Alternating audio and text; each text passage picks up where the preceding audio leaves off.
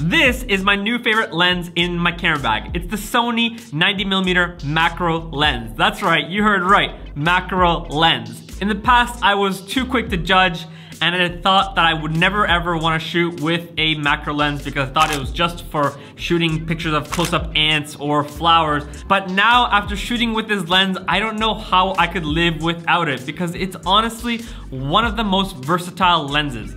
Not only can you take really amazing close-up product shots with the macro lens, but as well, it's great for handheld B-roll with the image stabilization and as well for shooting portraits. When you're shooting portraits of someone or yourself like I did for this shoot, you just get that really nice compression and depth of field and bokeh when you're shooting with this lens. So if you've never tried a macro lens before, I would highly recommend it.